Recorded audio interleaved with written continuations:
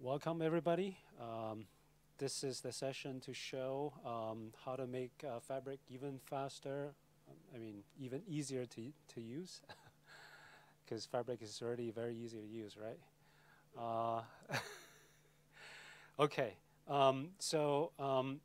we're going to look at a demo of FireFly component. It's part of the FireFly ecosystem. It's a component called FabConnect. I don't have any slides, but I do have two architecture charts to show, and then we'll look at a demo of FabConnect. First off, want to just, who knows FireFly or has been using FireFly? Yes, okay, a few hands. And Nico here, if you don't know him already, he's our community lead and lead developer on FireFly. So if after the session, if you have any questions about FireFly, make sure to seek him out. That's right, unless it's about FabConnect. So FireFly is a collection of many components working together to make blockchain much easier to use. That's basically what FireFly is. Supports many protocols, both permissioned, also public. So in fact, I'm not going to steal Nico's thunder. He has a session on FireFly dedicated to FireFly at 4:30, along with Steve, our CEO of Kaleido. But I'm very happy to tell you guys that the 1.1 version just got released 15 minutes ago or something like that. So it's a major milestone for us. You will hear more about it in his session. I'm Zhang, one of the co-founders of Kaleido. So FireFly is, as you can see, a core component. FireFly is the central microservice that coordinates all the things that happen around the other components. On the very bottom are the ledgers, right? You can see there are flavors of public chains like Ethereum.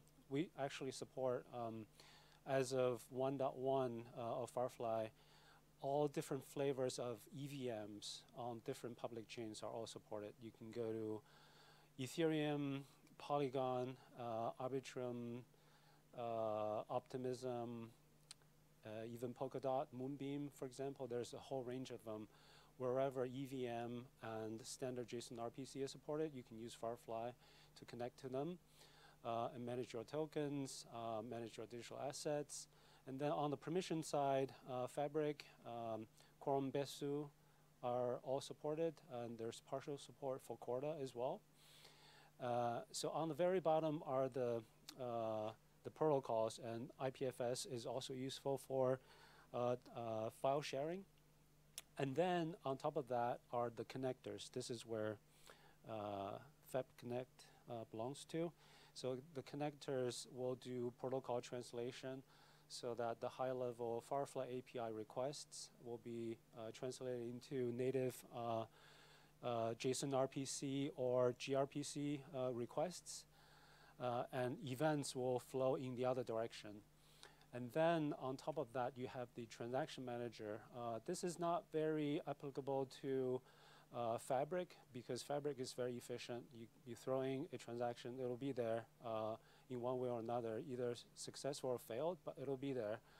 But that's not the case with Ethereum, especially if you are talking to a public chain. If you've all attempted to work with Ethereum, especially in the public chain, you will know there are many hundred ways to fail for your transaction to not end up in the block. Both before it gets accepted by the node or even after it gets accepted by the node. So we have a transaction manager that manages all kinds of errors that the server gives you and try to compensate to make your transaction have a much higher chance of getting onto a block. On top of that, we have the token connectors that understands token standard based on the underlying protocol. So we have built-in support for ERC20, 721, which is for fungible token, non-fungible token, as well as ERC 1155, which is a combination of fungible and non-fungible. And at all these layers, each layer is pluggable. So if you have other protocols, if you have other token standards, you can plug those in as well. And at the very top is the brain that orchestrates everything. So each of these boxes is a standalone microservice that work together. So that's a very quick overview of FireFly. I can't do it enough justice, but that's not the focus of today. Today's focus is on this component called FabConnect, which connects FireFly to a Fabric network. It supports Fabric CA and Fabric orderer and peer nodes. What it does is it gives you a RESTful interface, so you can post JSON payload to it at various endpoints, so you can create identities with the Fabric CA, enroll them, and then submit transactions to it. And you don't have to worry about lining up the transaction parameters. You can use strong typed JSON structure to send to your transaction endpoints. And then you can create subscriptions for events. So when certain types of events are happening on the peer, you get notified either through WebSocket connections or through a webhook endpoint that you implement yourself. Transaction submission are supported both in sync and async mode. Sync mode means your request is blocked until the transaction gets mined into a block, and it returns at that point. Async mode, you just send it in and forget about it. You have a receipt endpoint to query for the status of that transaction, whether it succeeded or not. So that's the high-level overview, and we're going to spend most of the time of this session looking at FabConnect in action. I could be doing this in my local environment, so you can use Nico's fantastic tool to bring down all the images that you need to build a local FireFly environment, including the underlying ledger. So we will stand up a Ethereum blockchain locally or a Fabric blockchain locally. When we do Fabric, we will give you orderer and peer, create a channel, deploy some chain code for you. So I could do all that in that way, but that'll be all mostly command line, which could be a little boring, especially after lunch. So instead, let's look at this graphical experience with Kaleido. Kaleido is a commercial platform that allows you to manage blockchains. So we support all the major flavors of enterprise DLT protocols. Quorum on the Ethereum side, Quorum, Hyperledger Besu, Go Ethereum, Hyperledger Fabric, and Corda. Recently, we just added Polygon Edge, which is a new entry in the permissioned blockchain side. You can easily create a blockchain network on Kaleido. Just add your own node. For example, in this Fabric environment, I have 2 organizations. Each one have their own orderer node and their own peer node, and each have their own CA. To add a new node, you can just add an orderer node and then give it a name, and then you can click go. In about 10 seconds, 15 seconds, sometimes 30 seconds, you have your node running in the started state. So we don't have to do that. Already have this network up and running. So let's deploy some chain code. I've already got some chain code compiled locally. So what I can do is, let me see. Okay, so let's create a new chain code. Let's say this is Hyperledger Global Forum demo, and it can be Golang or Node.js. So we'll pick Golang. So now let's upload a new version. So on my laptop, I already got a bunch of chain code. Each, slightly different version. So I'm gonna just pick a random version. And then for this implementation, we don't need chain code to be initialized. So we'll leave that checkbox unchecked. So now this this has been uploaded to Kaleido. We can now promote it to the Fabric environment we have. So the target, because within each consortium, you can have many blockchain instances. So this step is to say, push the chain code that I just uploaded to my network, to my consortium, to this particular blockchain network. So now, so the nodes on this network have received it. So next step is to deploy it to a channel. So all Fabric networks created on Kaleido have a default channel. This way, you add your nodes and you already have a channel ready to go. You don't have to worry about defining channels, think about the different channel policies, all that. This is a very quick way to get started. Of course, if you want to create your own channel with your own policy, you can do that with both the UI and the API. We'll just go with the default, and you can see this is going to be installed on the various peers in the channel, and it'll be approved for the org and then committed. Because this channel only has 2 memberships, these 2 memberships don't have any approval. But it's ready to go because all the memberships in this channel have approved it and have it committed. So this chain code, as far as the demo is concerned, is ready to be invoked. Now, finally, we're getting to FabConnect. So FabConnect is a one-to-one binding to a target orderer and a target peer. So we have our peer 1. So if you go to the REST API gateway, this is a fancy term we give FabConnect on Kaleido. But this is essentially all the endpoints you get when you fire up FabConnect. So under the cover, what the platform have done is, in order to launch a FabConnect instance, you need to give it 2 configuration files.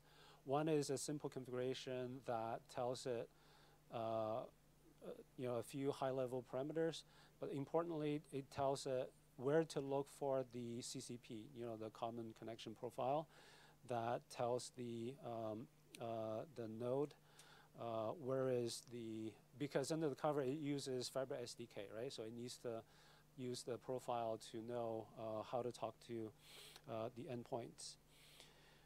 So these are the REST endpoint that FabConnect supports. For example, let's try to see what identities we have already created. Before the demo, I created a user 1 as a signing identity. Let's go ahead and create a new one. So we will just do a post, and we call it user 2. We don't need any of these others. And just execute. You get the secret, so go ahead and copy. So now you can do a post to enroll.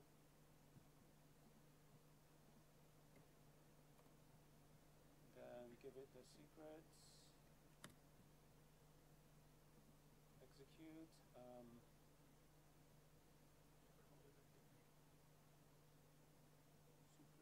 Say it again. Oh, sorry. Thank you. Good catch. So now this user will be enrolled. So it's got a enrollment certificate, and we're ready to use that to send in some transactions. So as I mentioned, if you do sync equals to true, then this will block until the response is back. So we can use the signer as user 2. Channel is default channel. Chain code, we call it Hyperledger global forum demo. And then function is, this is a create asset demo. And the arguments, I think, is the ID first, and then the size, color, owner, and price, right? And init is false. So says, oh, we must have misspelled it. What was the name of?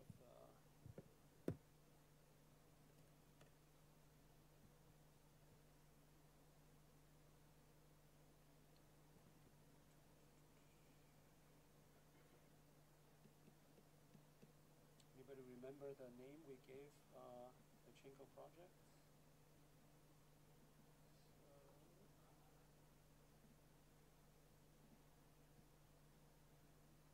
GF, okay. GF demo. GF demo.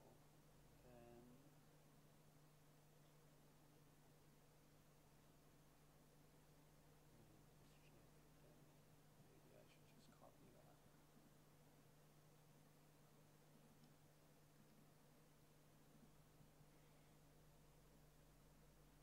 Of course, this has never happened, right? Until you do a live demo. Is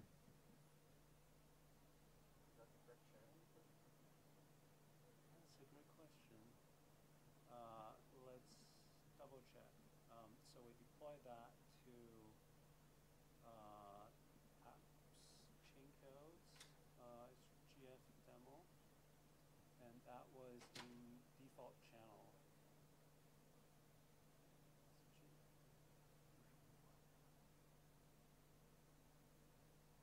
All right. Unfortunately, the time is up, but if you try this yourself, you can create a free account on Kaleido. So we have perpetual free tier. Create an account and just try this yourself. We have a demo video on Kaleido channel in YouTube. Just follow along. Try it yourself. The demo also shows you how to do event subscription. Unfortunately, I'm running out of time today. But happy to chat with any of you guys, and thanks for coming.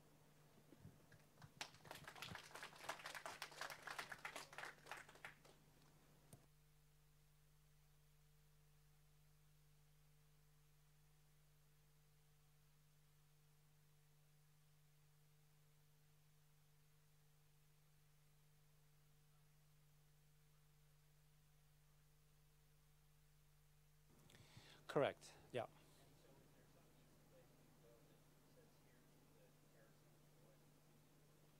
Nico, do you want to take this one?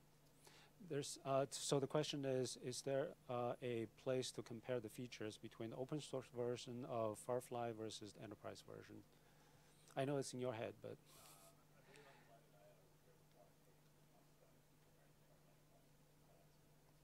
Yep. Yes, sir.